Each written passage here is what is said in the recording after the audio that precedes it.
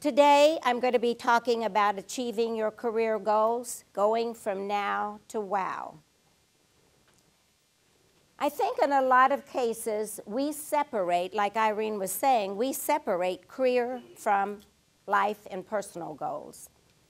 Then we get in a battle with the head and heart sometimes about, am I really where I want to be, or am I here because I feel like this is where I should be career-wise?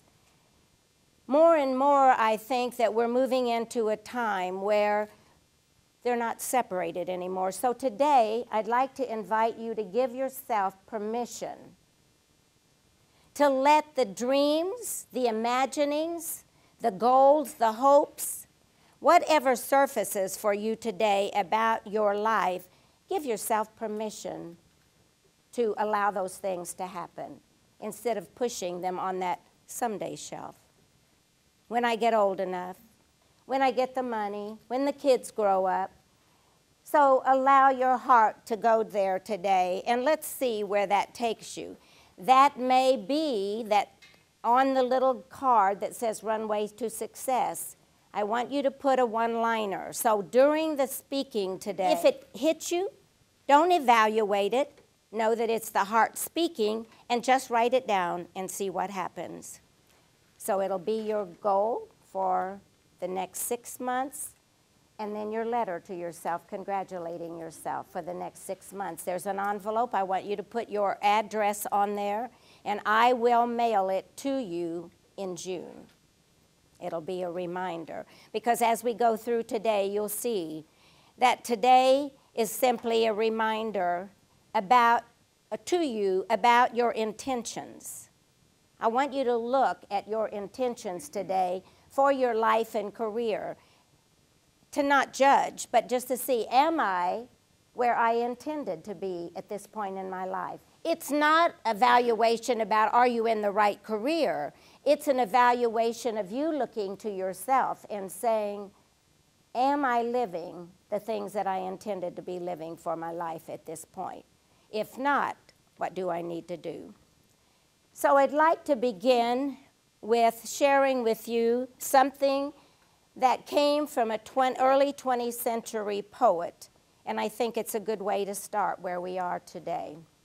He said, "Come to the edge." Oh, it's too high. Come to the edge. Oh, we might fall. Come to the edge. And they came, and he pushed them, and they flew. That's what I'm hoping that this does today, because as David McNally said in his book, even eagles need a push. So you may feel like that, oh, I'm exactly where I want to be. All I'm saying is just check it as we go through the presentation today. From now to wow. Ready for a new beginning.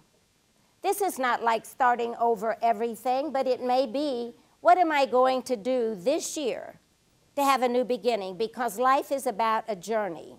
We get stuck in our flip-flop life, our comfort zone, and don't pay attention to our intention. Deepak Chopra talks about two things important: intention, and awareness. So this is just today about paying attention around your career and where you want to go. So if you're ready to begin, let's go. When we're small, we dream big. You know, I'm going to be a fireman. I'm going to be a policeman. I'm going to be a nurse. We don't let anything get in the way of our dreaming. But when we get older, the head starts saying, oh, wow, I don't know, you better not, you got to do this. And you got. So all of a sudden, we allow our head to rule. And I'm saying make them partners. Nothing seems impossible to children, even to our teenagers sometimes, or our 20-somethings. I want to do this, and Mom and Daddy hold on a little bit. So we have to learn that even eagles need a push, and it may be just they're pushing us. Look at this. This is what happens when we're small. Give a girl the right shoes, and she can conquer the world, Marilyn Monroe said. That's where we are when we're little. We're in our room. We're wearing these high heels. feeling all excited. I'm a grown-up woman. Even as a little boy, I say you give a boy a dream and you watch him become a man. I know that those of you who have children or have nieces or nephews or children around you, you've seen this. They put on and they pretend. We can do the same things in our lives, and sometimes it becomes our reality. Do you have dreams or goals? Would you say you have dreams or goals? We all do if we're living. Running a successful business. Sometimes, how many of you have thought about running your own business or do? Finding personal and professional satisfaction. We are constantly bombarded from the time we're little about what is our career going to be and how we're going to manage that, and making choices about how we want to live our lives. Living a fulfilled life. I would say, is there anybody that doesn't want that out of their life? Sometimes our career take away from our lives, and we have to say, where's that balance I want? All journeys begin with a dream. The reason I put this hierarchy of Maslow's up here is because if you look at that, I'm going to divide it into 3 sections. Basically, there's one about security. There's a middle section about belonging and loving. And then there's a top section about actualization or contributing, performing, giving more.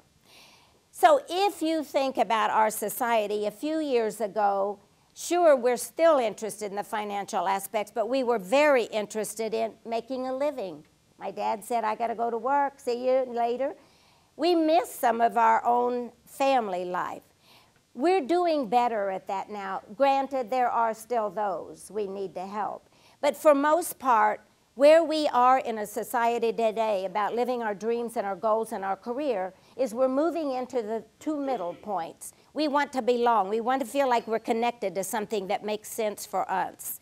So we're looking for cultures. That is a blending of career and personal life. Our spiritual self, our emotional self, we're looking for a better connection. So if you think about where we are in our career decisions now, or the people you're hiring, they're going to want to be given self-esteem. They're wanting to feel like, hey, I like it here because of this. So we're looking for jobs. I was talking to one woman. I'm looking for jobs where I can give back to people, where I can help them, something in a healthcare, maybe a senior living kind of thing. So there's more, some other reasons that drive us. And then the top, you know, none of us, even if we've been in the career area a long time, we've got a lot to give back, and we want to give it back. We don't just want to be doing something because it's doing something. Most of us are saying, I want to give back. I want to do something here. Or I want to use my creativity. Remember years ago in some corporations we were in, we had suggestion boxes. We'd put in suggestions, and oh, what happened to that suggestion? Nobody ever did anything about it. And the people had great ideas, but top management maybe didn't look at them, or they got busy, or whatever, but they didn't happen. We're not doing that anymore. Forget the suggestion box. I'm coming to the meeting and making my own announcement. So our careers are moving in a different direction because we're beginning to push them. I wrote a blog not too long ago on Nashville.com, and it was about the glass ceiling, specifically from what Steinberg had said in Lean In, and that we have broken the glass ceiling. All we have to do now is just look up and start moving toward that as women. Never in the history of my life have I seen women doing so many things and making so many changes in the world. Yes, we still have some area to grow in, but instead of wham-wham about it, I say applaud ourselves for what we've accomplished. What we're seeking is life balance. There's job sharing out there. So if we say we only want to work 3 days a week now, then there's a lot. I have a lot of people that are in career transition right now, and they're saying, I don't want to work. I had a woman yesterday. She has a little 2-year-old. And she said, I don't want to work 5 days a week, but I don't know where I can get jobs. Go tell somebody you're looking for a 3-day-a-week kind of opportunity. The company that I worked in 25 years ago, we had job sharing. I had one woman from human resources that was pregnant, had a baby on the way, another one. They got together and said, we want to work 2 days a week. We want to stay in the business environment, but we don't want to work 5 days a week. So what we did was combine those jobs. There's so many things that we can do anymore to meet what our career goals are and what our intentions are. We have to ask for it. Satisfaction first. I think that most of us are seeking, wouldn't you agree that satisfaction first is what we're seeking in our job? Or do you think it's still more security? What would you say? More security or more job satisfaction? Satisfaction. There is no job security anymore in putting it in somebody else's hands from our career standpoint. It's about basic economics, supply and demand.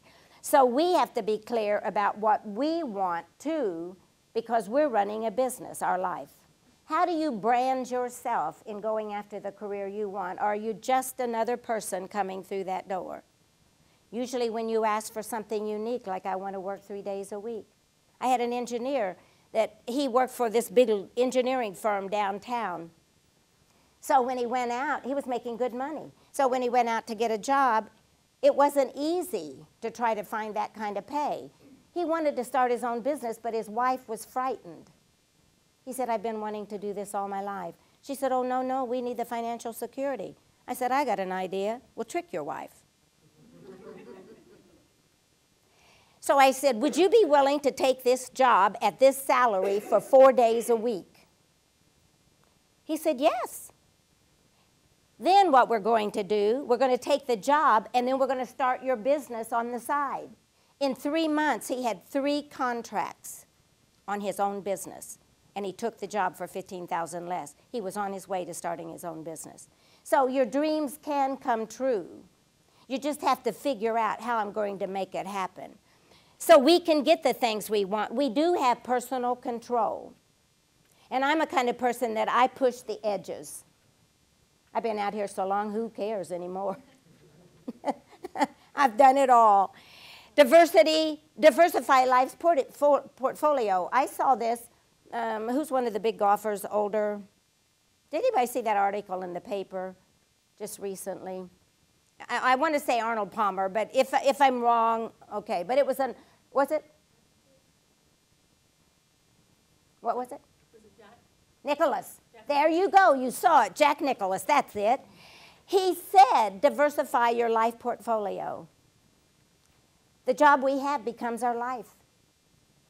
He said, diversify. Do something fun. Do something creative. I had a lawyer that lost his job in a mortgage company in Columbus, Georgia. He had been an artist in college. He had forgotten he could even draw because he got so involved in his job. Now he was losing his job. And I said, what are you going to do? He said, oh, I don't know, I guess retire. You'll die. And then he remembered, like I'm asking you to remember. If something hits your heart, write it down, because that's where you'll go. Part-time contracting, we've talked about that, and flexibility and training. Top focuses of professionals today. Personal and professional satisfaction, we've talked about that. Life and work balance. And then career versus a job. Career versus a job. A career is something we just, time flies and we love it. A job is something we have to do each day. Well, I got to get up and go to work today. We all been there. Okay, I'm getting in now to achieving the desired career goals. I think there are 3 critical elements. And it starts with now, how, and wow. The now, how, and wow model I have up here is that where you are today is you're looking forward at a wow. What is it I want to be doing 3 to 5 years from now? We won't make the change overnight. Sometimes we will, but for most part, we have to start planning. My little niece owned a horse farm in Indianapolis. I remember sitting down with her and doing a 10-year plan. 5, 3, 1, 6 months. Patricia called and said, Aunt Pat, about a month later, I got the 6-month plan down. What do I do now? I want you to go to the year plan. Within 6 months, she had the year plan done. We were moving up into the 3 years. This is what happens if you create a vision of where you're going, and then you come back and you start putting a plan together. It starts to happen. That's why I'm asking you, what do you accomplish 6 months from now that you really would like to do and you're celebrating? The wow is not only where you're going, it's the celebration of you have accomplished it. Let's look at these. Now, the reason I've got this vertical arrow is that when we're thinking about life, we may keep doing what we're doing for now. Because most of us can't jump tomorrow, but you don't forget about where you're going. And this is what we do. We get so lost in what we're doing now that we forget about where we're going or where we want to go or what our dreams are or what our goals are. So we have to manage both. And if you do, then what you're always saying to yourself is, oh my gosh, I'm on my way. This is another celebration. Or I just ran into somebody here at this meeting today that's just helping me move along. So if we're diversifying our life, we're doing this and we're doing this at the same time, looking at what we want to accomplish. Just like a lot of the golfers. They play golf, but they've created golf course design businesses, or they've created apparel businesses. Same thing with all the business people in the world. They've diversified. Think of all the stars that have come up with fragrances and all these kind of things, clothing design. Okay, so now, what is the now about? Define what you want 3 to 5 years from now. And I say be specific as you can. Because otherwise, you know how companies write these missions and visions? We want to become the. It's so vague that nobody can really understand what it really means, but we've done it. No, you know what I'm saying to you? Make it clear enough that you can understand it and I can understand it. It's kind of like on your resume, we have the objective on there. I say get rid of that. It's just wasting my time to read. Yeah, I want to work in a company that utilizes my skills and experiences. What does that say? You're wasting my time. So I think we have to get clear about what we're wanting and where we're going. So write it down. The second step is define endings and new beginnings. Let's say you want to lose 20 pounds. One of the endings is you got to get off of the couch and write on your calendar 3 days, these are the days I'm going. Or you're going to walk around the block. I don't care what you do. We don't have to start to be a hero and get a #1 recognition out of it. But maybe a new beginning is buy a pair of running shoes or walking shoes. It's pretty simple when we get clear where we're going to write down. I always say we plan better for our vacations than we do for our lives. When we go on vacation, we know what we need to take. We're going to the theater. Oh, I'm going to walk on the beach, so I'm taking a bathing suit. I'm not bragging. I'm simply stating what my life was. I was a single mom early in life with my son. He was 4 years old. I coached hockey for him while I was still working a corporate job and teaching aerobics. Then I decided to go back and get my degree. He was in traveling hockey. I drove down the road. Book on here, could have had an accident. Reading what I had to have for my college. We can do it if we want it. A woman recently sent me a note from Columbus, Georgia, a company I'd worked in. I did wah when she told me about wanting to finish her last year of school. Guess what? I got a note from her. She said, "You made me so mad I did it." I was so proud of her. But we have to get rid of some endings. We have to quit saying yes to everybody that says, "Do you want to do that?" No, you know what? I've planned this for tonight. Some of my friends say, "Well, what have you planned?" I got an appointment. Make it up if you just need some quiet time. Or make it up, you know, just get them off your back.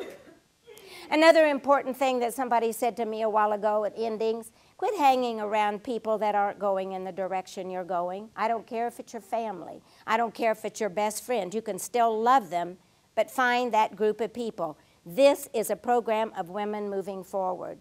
And so I, like Irene and Lori, would encourage you to become part of an organization like the MBA group. Believe it's possible. That's the first thing. If we start believing it's possible, first person we have to convince is ourselves. Everybody else will buy in if we just do that. The how. Start the action plan today. That's what your little card is about. You're starting something today. Not tomorrow, but we're going to start it today. What are you doing 6 months from now? What have you accomplished? And here's your recognition of a celebration letter that'll go to you. I want you to outline when you get home a 3-month jump start plan. So that would be something that you're going to do in month 1, month 2, and month 3. Now, why do I say that? We all know that it takes at least 21 days to change a habit. So we'll get all fired up leaving here. Oh, yeah, I'm going to do that, I'm going to do that. And then life happens, the events. Oh, I got to do this. Oh, the kids needed this. So we just need to start our plan. We never know who we are until we allow ourselves to go to our heart and get out of our head about what we think a career is about. We can be all we can be in doing the day in and day out jobs we have to do. So think, what do I want to do the next 3 months toward my own career direction? Define support tools. We might need a resume. Get a good resume, one that is authentically who you are, and quit trying to make it fit with the job description on the posting. Those job descriptions were probably written 17 years ago. Then create a marketing plan. Who do you want to work for? Who do you really, if you could really work where you want to work, what we were talking about, Terry, if you could really work where you want to work, where would it be? So you name them. Mentors. Who do you need for a mentor? It doesn't have to be somebody that's president of a company, but it can be. It could just be somebody like Irene that is supportive. She said she recommended me after all. So I think we just have to look at what do we need. Social media, naturally we know all these. We had a group speaking engagement about that not long ago. Networking and finances. So I think we have to define what is it we need to go where we're going. The wow.